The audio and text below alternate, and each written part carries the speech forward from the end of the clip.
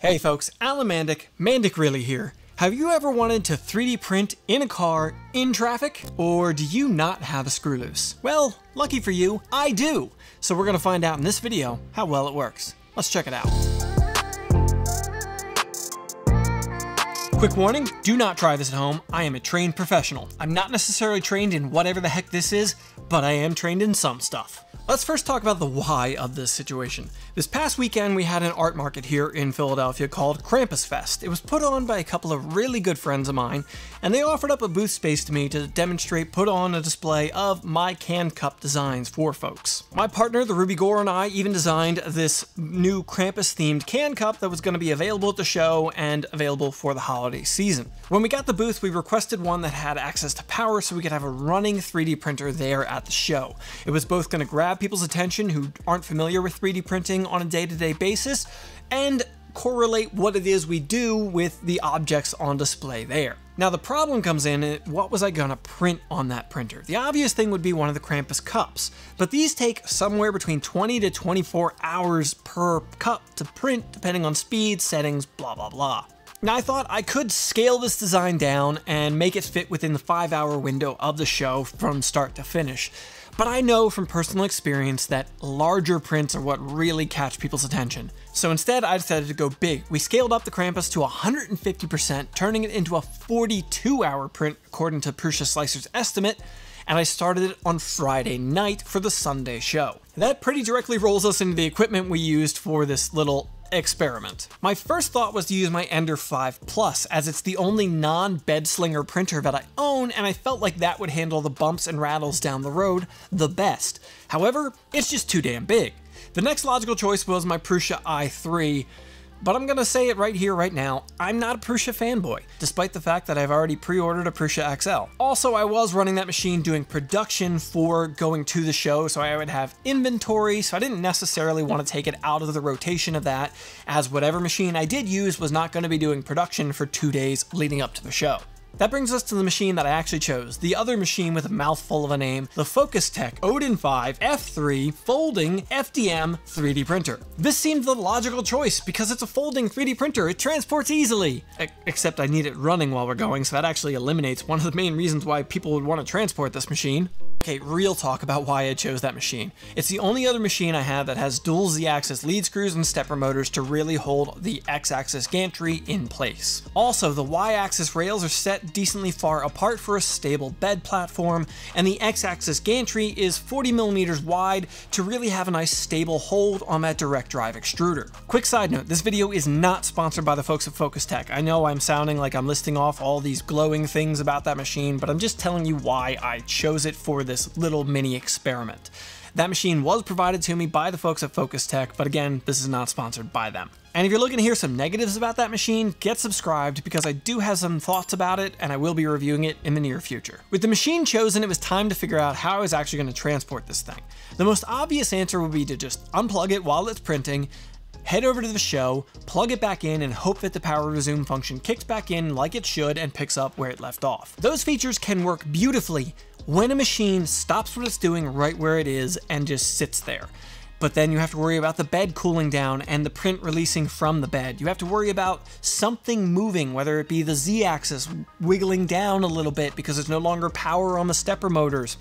The X-Y axis homing properly once they pick up where they're starting from again. There's a lot of things that can go wrong in that scenario, and I really don't like doing that in a controlled environment, let alone driving down the road. So in comes the CyberPower 1500 VA UPS battery backup. Now I do run a handful of my 3D printers off of these battery backup units in case I have little power outages while I'm doing small production runs or just prototyping stuff. I don't want to have a failed print just because the neighborhood had a 15-second blackout. For a while now, I have wondered how long can I run one or multiple printers off of one of these units? If you're interested in the answer to that question, hit the subscribe button because I fully intend on deeper diving into this with different size UPSs, different quantities of printers, and we will be revisiting this in the future. And all of that leads us to, let's do this. We're going vlog style now because, well, this is all just going to be interesting. We're going to have to make it do because we've got to move this thing. And my partner's going to be the camera person for a second, and that's not normally her duty, so let's get to this. Unplugging.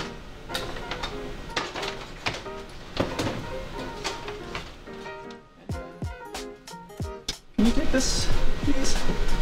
The rock is coming with us. Gonna need moral support. Who better than the rock? Here we go. Good time for it to beep.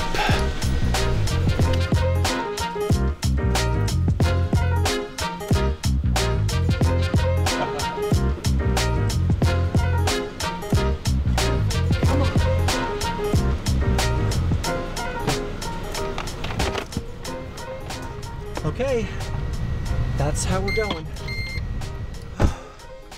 Okay, this is extremely hard to film and whatever, but we're here in the car. I'm just steadying the machine that doesn't go anywhere on Philadelphia roads, and we are headed to the event space.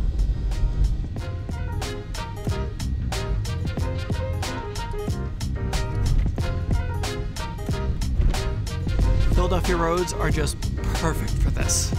Absolutely the best test for this experiment.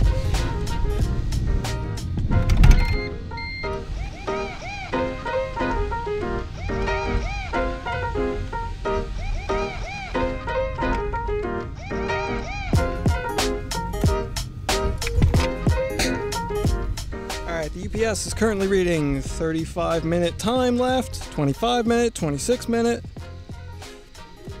And 4 out of 5 bars of battery capacity. We have got plenty of time. I'm definitely seeing some print quality issues here, but that's to be expected. So we will dissect those as we go forward. Maybe we could build an in-car suspension system for this thing so like this won't happen. We are arriving at the space now.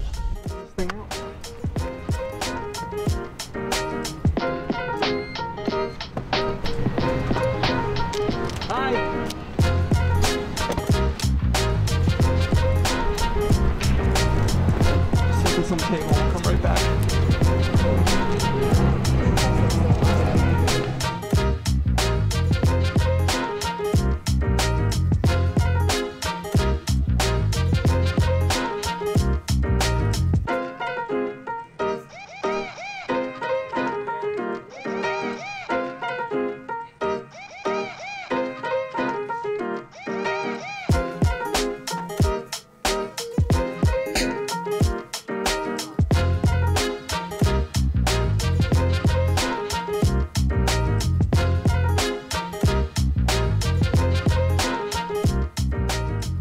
Still got 4 bars of battery life left. It's saying we could run for another 300 minutes, so the heaters must not really be very active at the moment. Down to 21 minutes. And with that, we made it. Now we actually have to set up the rest of our booth.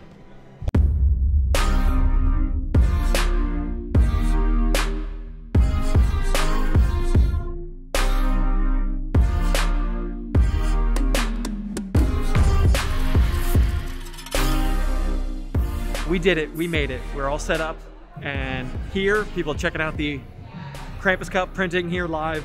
I'll go back to the studio and we'll talk about the intricacies of this, what happened, because there was some slight issue with it, and we'll take a look at it, how much there was when we get back.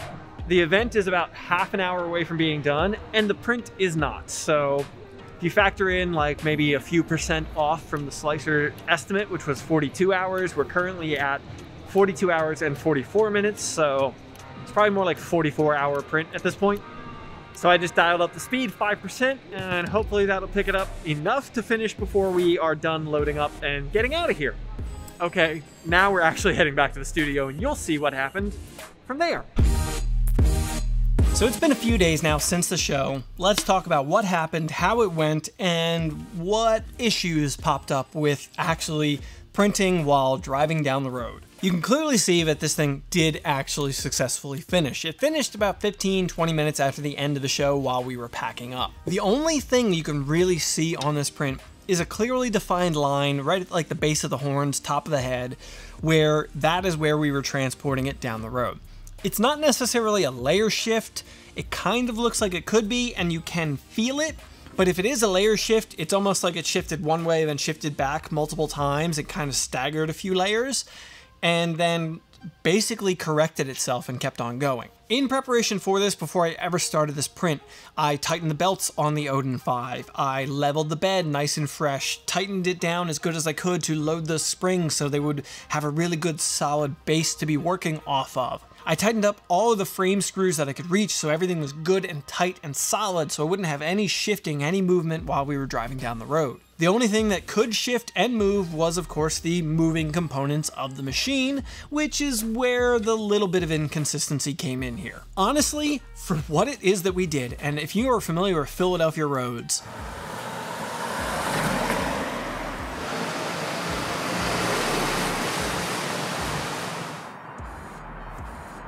I think this did pretty darn well. Now, there is a glaring problem at the top of the horns, but that is my fault. That actually wasn't the fault of driving down the road or the return trip or anything like that. When I picked the machine up off of the table as we were packing up, the hot end collided with my hand and skipped steps, causing a major layer shift. You can see that 1 or 2 shifted layers there, and then I actually corrected it by just grabbing the hot end and holding it in position and forcing it to skip back the other direction.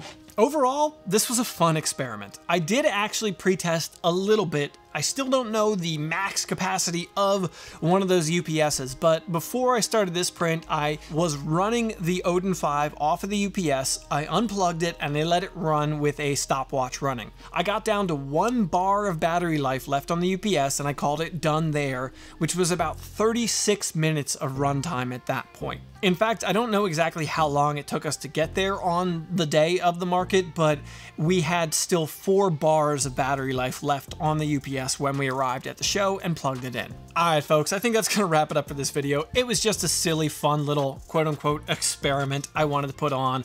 I needed to transport this thing to demonstrate it at the show. I felt that the bigger print was just gonna be much more interesting to see than even the standard scale version would for folks, so I had to do something to get it there. Alright folks, I hope you found this video interesting. If you did, please drop it a like, it really helps out. Let me know in the comments, was this pointless? Have you done something like this? Let me know what you're thinking in the comments down below. Get subscribed if you're interested in more maker content, experiments like this, or actually informative ones. Thanks for coming around folks, and keep on making.